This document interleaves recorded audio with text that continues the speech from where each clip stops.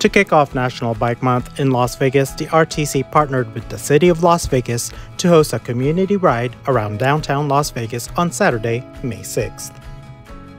Joining them to provide resources to our cycling community were Club Ride, Southern Nevada Bicycle Coalition, RTC Bike Share, and Las Vegas Cyclery. Participants were welcomed by Las Vegas Mayor Carolyn Goodman and RTC Deputy CEO David Swallow. Special guest speakers Councilwoman Olivia Diaz and professional BMX athlete Ricardo Laguna also shared a few words to encourage bike safety.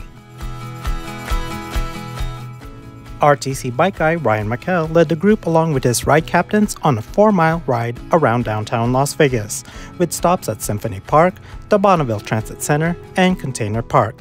At each stop, riders learned interesting facts, like, did you know there's a full-service bike center inside Bonneville Transit Center where you can get your bikes repaired or purchase a new bike?